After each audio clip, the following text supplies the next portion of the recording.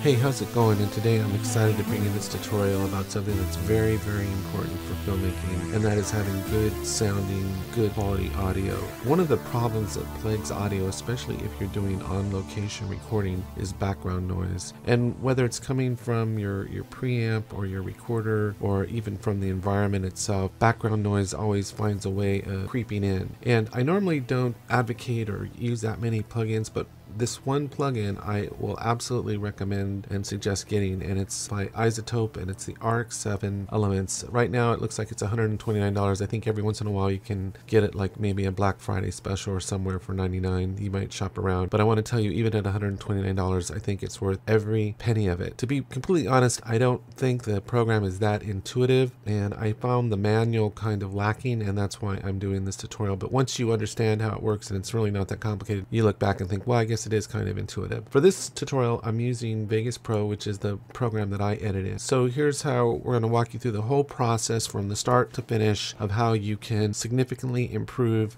the quality of your audio. Okay, to get started on this tutorial, I'm going to walk you through the complete process of cleaning up the audio. So we're going to use this sample track of the audio, and let's just go ahead and give it a listen. And keep an eye on the meters over here as well, so you can kind of see the...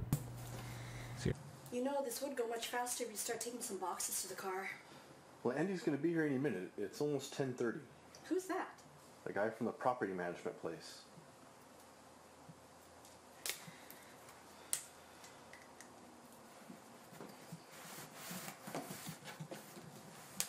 The audio is kind of low, the dialogue is low, and the mic is actually kind of far away from her, and so you can kind of see the noise level. So there's different ways to, of course, boost your volume, but the first thing you do before you do any noise reduction is you want to go ahead and boost the audio up to where it is. So I'm just going to do it the quick and easy way of just simply turning up the volume here, getting the dialogue up to a more acceptable level. So let me just do that.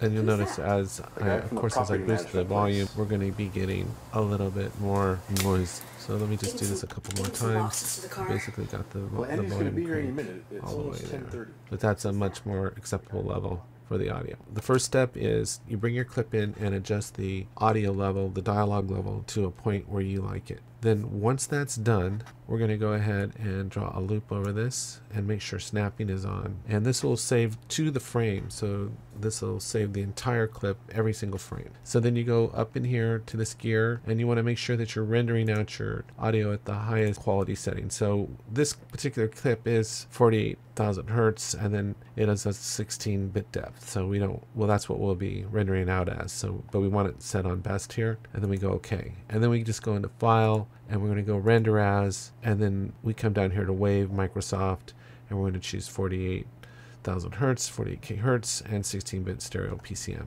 And we're just going to go ahead and call this, I'm going to call this Test Audio A, because I've already done this a couple times. I got a couple files going around with that different names, so I'll call this Test Audio A, and I hit render, and it renders out very fast. I'm going to close out that render for right now, and now what I'm going to do is I'm going to jump into RX7. So I've been in here already, but what I'm going to do is I'm going to close all files. So this is what it looks like, RX Elements, to start, and we just come to Open File, and there's our Test Audio A, and we simply click and open it. And there's our dialogue levels. And then here it's bringing in the noise. This slider here, you can just show the noise.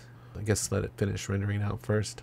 But you can see there's a lot of noise in here, a lot of background noise on top of here. So we're not concerned about the noise here when they're talking. We're really only concerned about the noise. You really only hear it once they stop talking. So that's what we're really concerned about, is not the noise that occurs here, but the noise that occurs in between. Because when they're talking, this signal drowns this out and you can't really hear it. But when they're not talking, then you hear all this. So this is what we're really concerned about. But before you bring it in, make sure you got it at the level that you really want it.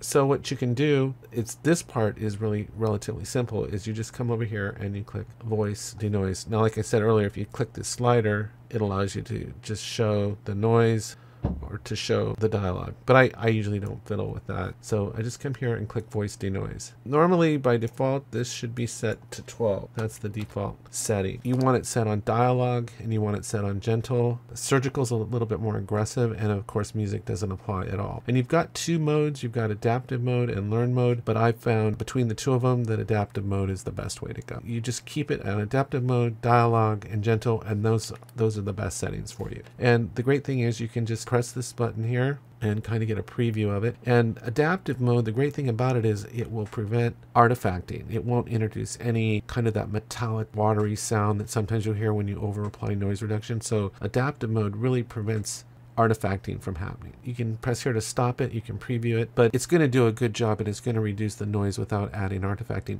So what you're going to do is you're just going to click here and go render. And now what it does is it'll compute for a little bit. You just give it, you know, however long it takes. It doesn't take that long. Longer clips take longer, of course. It's relatively quick, I guess, and if you got a pretty good machine, it'll clean it up pretty good. So you let it do its thing, and then this is what you would consider to be the first pass. Okay, and now it's done. So we're going to go ahead and close this box, and then we're going to come up here to File, and we're going to go to Export, and we're going to do a WAV file, 16-bit, what we did, and we click here and go OK, and we're just going to call this Test Audio A, and I'm just going to put 12 dB, so I know a 12 dB reduction in background noise, and you click Save.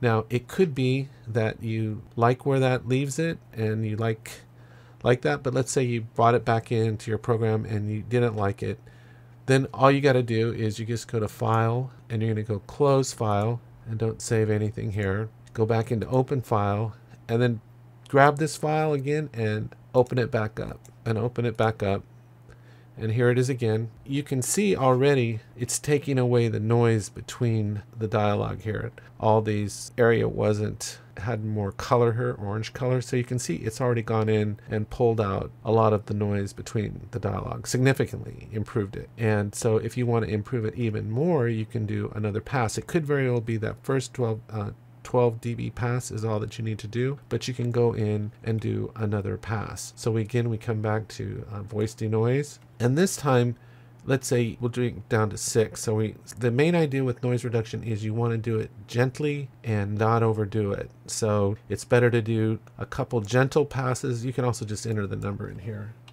60 or 6, I'm sorry. So it's better to do two slight reductions than to try to remove like 18 dB at one time. So it's better to do like a 12 dB pass and then a 6 or another 12 dB pass versus doing an 18 dB pass or a 24 dB pass at once. And so what we'll do is you can preview it again just by clicking here, and that's just letting you hear what it sounds like. If you hit compare, it's like a processing button, and it'll allow you to compare it, but you don't even have to really worry about compare. I would just render out the first pass, listen to it, see how you like it. If it's still you're hearing noise, bring it back in and do another 6 or 12 dB pass. So we're going to go ahead and just render this out again, and now it's going to go ahead and render the whole thing out.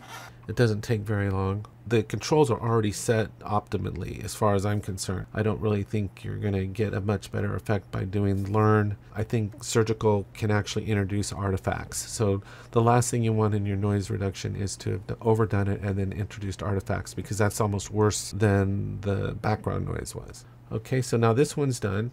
And then when that's done, you come up here again, you go File, you go Export, and you go OK. And we're just going to call this one now, well, I'll call it 18 because it's actually a 12 and a 6 combined, and I hit 12 dB, and I'll just go save that.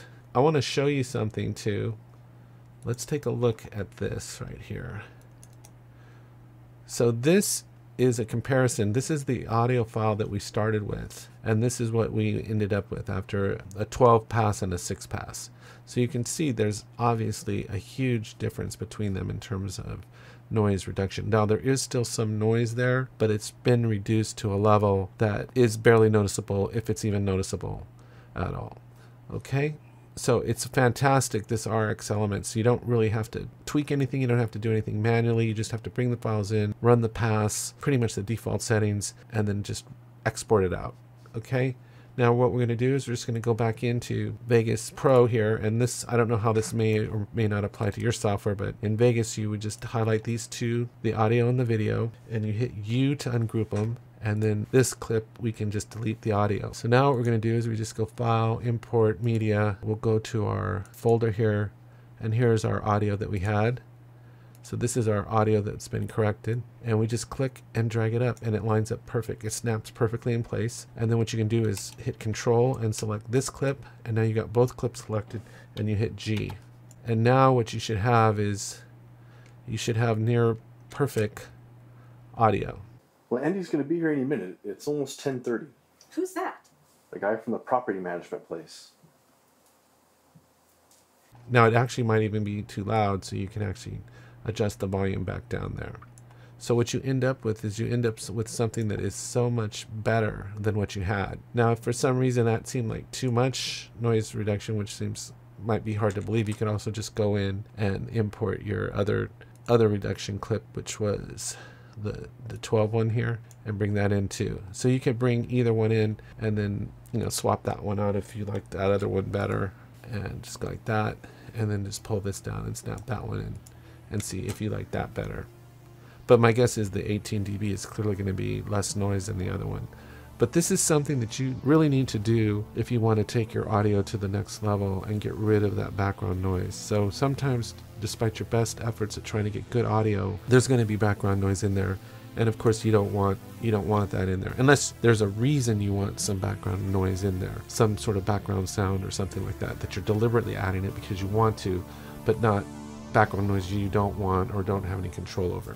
So anyway, I hope you found this helpful. I strongly recommend the RX Elements. I think it's a fantastic plugin. I really don't think you can go wrong by getting it, and it's one way that you can take your productions up a notch or two and separate yourself from everyone else by having that really nice audio with no distracting background. Anyway, thanks again. Please subscribe if you can. Take care and have a great day, and I'll talk to you later.